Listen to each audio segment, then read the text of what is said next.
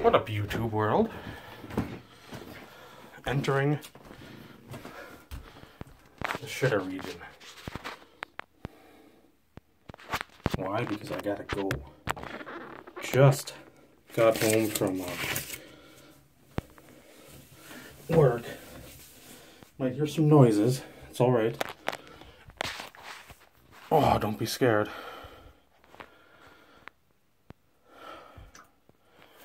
Ploppity plop plop plop. First off, let's see if I can reach the light. Oh, there you go. I haven't made one of these since the apartment days. Close the door. Let's see if a little natural lighting will help.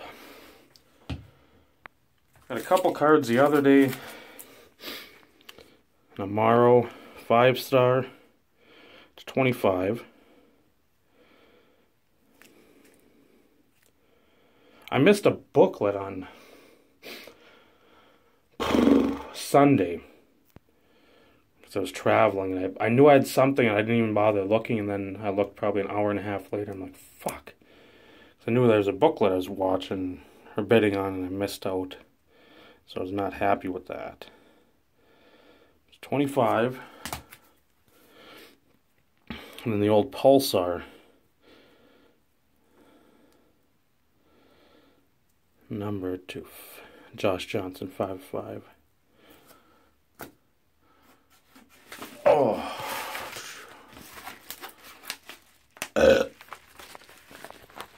see if I can maneuver this.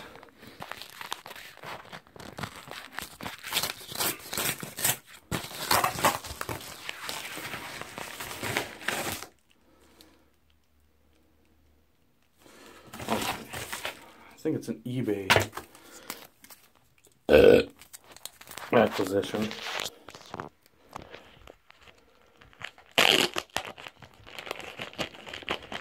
And a few things I probably normally wouldn't get, but the main reason I got it, there's a 101 attached. You can see my fat thighs. Yeah, buddy.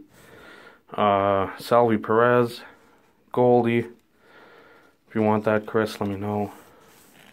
Probably won't after it's been in this near proximity of my man region.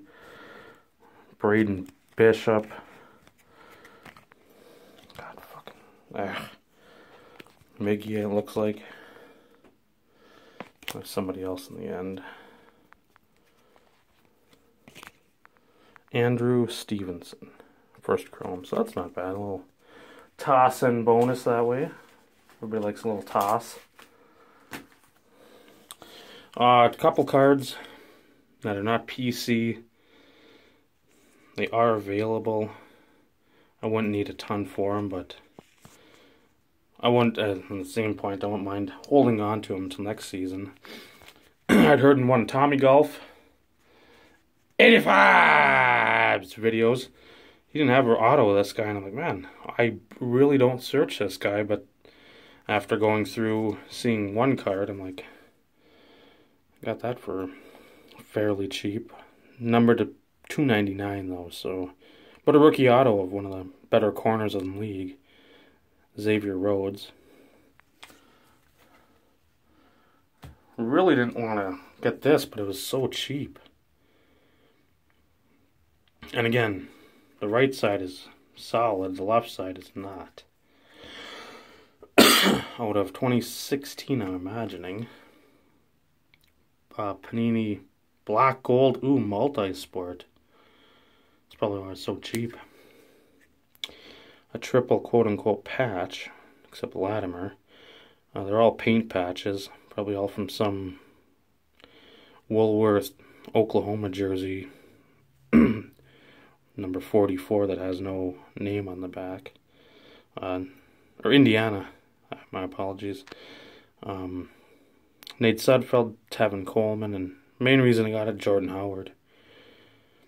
I figured at least that'd be a little something if somebody wanted it. And then the reason I saw those cards and ended up bidding on them was to acquire that. just huge purchase. Amaro to plates and patches. I think I missed something else of his too.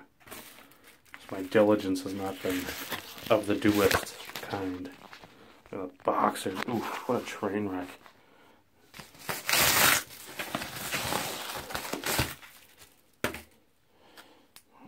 Of course. Why wouldn't I have my box cutter on me? This could take a while here. Of course.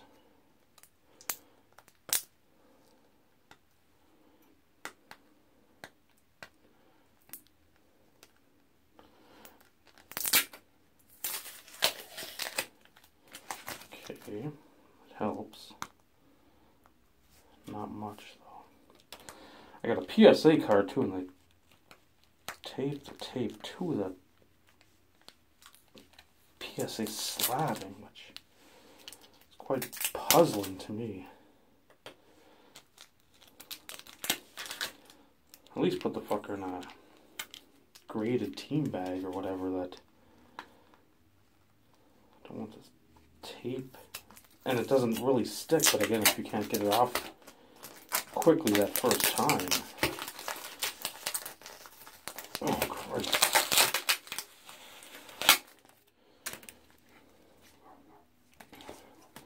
So I got a couple CADs that one that I'm not going to show because it will be going to somebody.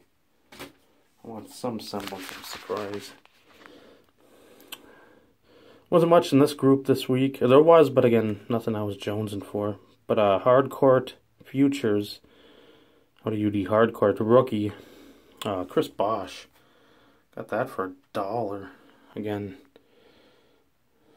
Upper Deck at the time had the same vision that Panini would later steal. You can see the silhouette there of him, same picture.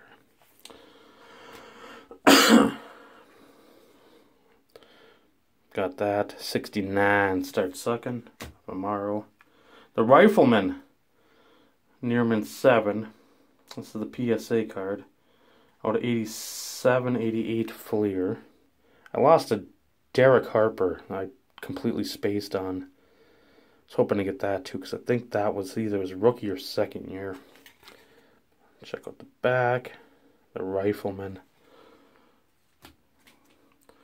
This was cheap. They even have like a $13 sticker on it, but again, for anybody that collects any heritage, baseball or otherwise, they know how tough this shit is to find and to get for a cheap price. I think I got this for around $4.50. I just bought a Johnson off eBay for like close to $8. But it is the black refractor, Ryan Howard.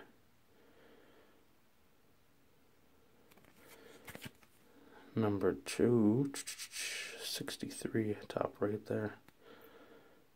Or 2012 Heritage. And the main one. Never pulled one of these. I don't even know if I think I saw the Grieve.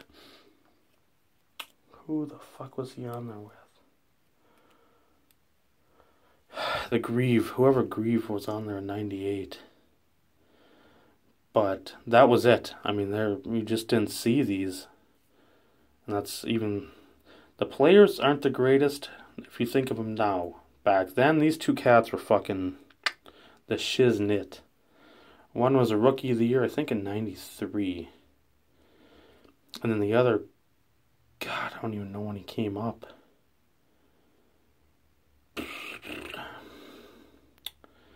'94? Maybe? Could have been 93 as well. But two super solid players. I don't know if they'd be in the Hall of Fame. Probably not. But in the Hall of very good and put together both some pretty memorable careers. And had some big clutch hits and clutch moments. High pressure moments. 98 Stadium Club. One for the Mets, one for the California Angels. One is a sockeye, and one has, I think, I don't know if it's his brother playing in the majors now for San Fran. He's played for San Fran, San Diego, and Colorado. Same position. Co-signers: Tim Sockeye Salmon, Todd Hundley. And I think that was...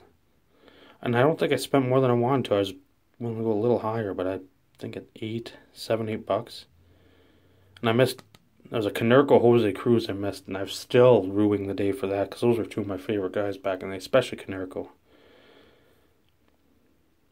So to get that, very, very, very, very happy. Not a shitty mail day. Let's see what it says there about Salmon. And see what it says there about Todd Hundley. This would be a fun set to put together, too. Nice. Stadium Club always has clean, crisp photography. On-card auto, you get some interesting pairings. Even on the back, I mean, the photography is top-notch. So, plant that seed out there. I'm not going to do it, but... Because I think there's a Jeter. I don't know if 97 is the Jeter Garcia par or 98, but... Probably out of my price range for cards. But yes, that it'd be a nice set to throw together. It'd be something I believe. Hoping somebody's either doing it or will do it. Because I'd like to track the progress. Oh, so there it is, YouTube. 12 minutes of your time on my shitter. Hope you enjoyed it. Bringing back the fecal matter Fridays. Have a good, safe weekend. And remember what it's about. Not a barbecue. Not that day off on Monday. I don't have it, so it doesn't matter. And I gotta work tomorrow, Saturday too, so. It's about the people who have fought for our freedom. As cracked up as this fucking world is now. We must remember those who came before us. And the sacrifices, especially the ones ultimately sacrificing everything so we can have what we have today. Our freedoms, our goods, our luxuries, our time off, our whatever. Remember that. That's what Memorial Day is all about. Not barbecues. Not drinking beer, not going on vacation. Take her easy, YouTube. She's easy. Take her twice.